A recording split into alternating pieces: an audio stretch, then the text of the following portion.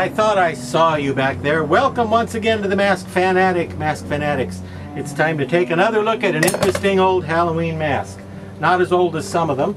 Tonight's interesting mask is none other than Michael J. Fox as Teen Wolf from the movie Teen Wolf. That's right, a movie that came out in 1985 and was very popular.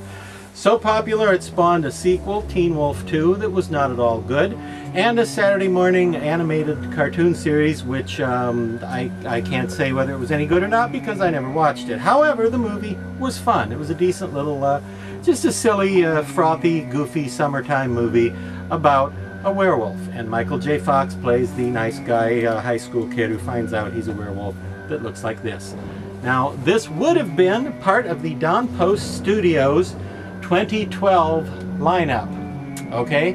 But as you Don Post historians will know, all the Don Post masks that would have come out in 2012 never really made it into production because beyond a few prototypes, there was no time to make any more of them because Don Post Studios was bought out by a bigger company and officially closed its doors in 2012.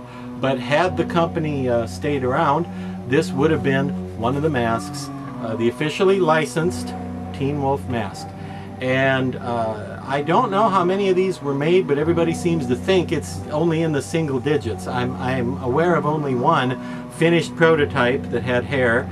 This is not it. This is another copy that I'm aware of that is a painted copy that did not have hair, which was haired by Laura, my wife, Laura Lady. And I got a good deal on this one. I got this one. It was a steal on eBay, probably because people don't like to hair their own masks, and they don't know how to hair their own masks, and they don't want to buy a mask that has to be haired. So the people who sold off everything from Don Post Studios, that is to say the new owners who bought all that stuff, just sold everything on eBay, and among that stuff there was a painted prototype without hair of the Teen Wolf mask.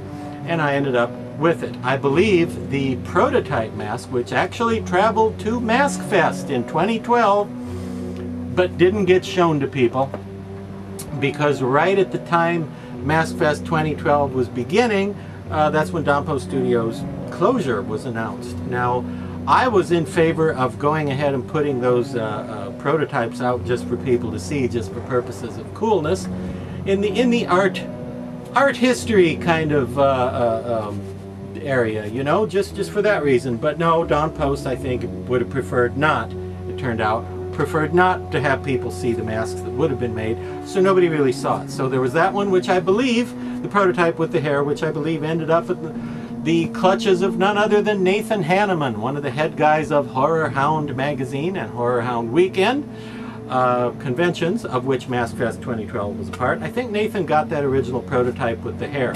Other than this and another one that wasn't painted at all, I haven't seen any, and nobody else seems to have one, so they're pretty scarce. But you never know, maybe there's a box of them somewhere that'll turn up and they'll be on eBay and they'll be affordable and you can score one, because it's a pretty cool mask. Now if you're thinking this hair work looks kind of unrealistic and kind of, oh you know, kind of, well, phony, for a better word, for want of a better word, you're right, because the hair in the movie was not really beautifully applied and it looked very much like this. So these cheek streaks that he has here, that's pretty accurate to the film. That's not Laura getting in a hurry and just trying to throw some hair on it. That's actually pretty movie accurate right there. The one that I saw at Mask Fest that had the hair on it was a little darker, the hair was a little darker, that is, than this one, but the paint was the same.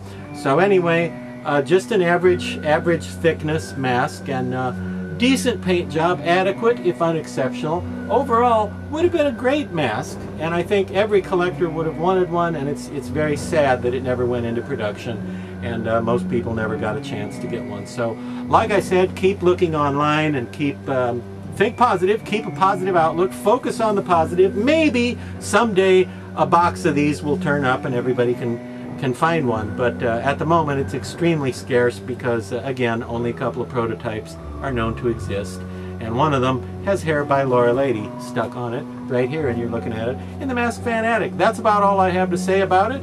Go watch Teen Wolf. Don't bother with the sequel, and if you like the cartoon, let me know, because I never watched it.